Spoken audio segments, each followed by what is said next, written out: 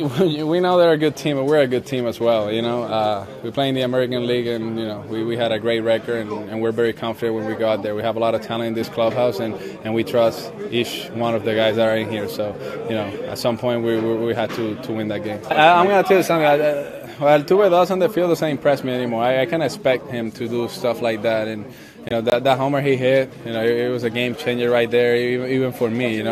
He changes my at bat completely. I'm so pumped. I'm going out there. I'm focused. I'm trying to do the best for the team, and he's one of our leaders. So we follow after him. Springer is an outstanding talent, man. At some point his bat was gonna come back. He's too good of a hitter to be on the slump for that long. So. He's back, man. It gets really scary when he's back. Let me ask you about flipping the bat, though. Like, how many times have you ever done anything like that? Never. I think I did it once in the Classic and now. And I don't think in the regular season I flipped the bat about once. I respect the game too much, but World Series, I don't think I'm going to play in the World Series every single year. So it was, under the circumstances, just with the emotion, it was sort of like...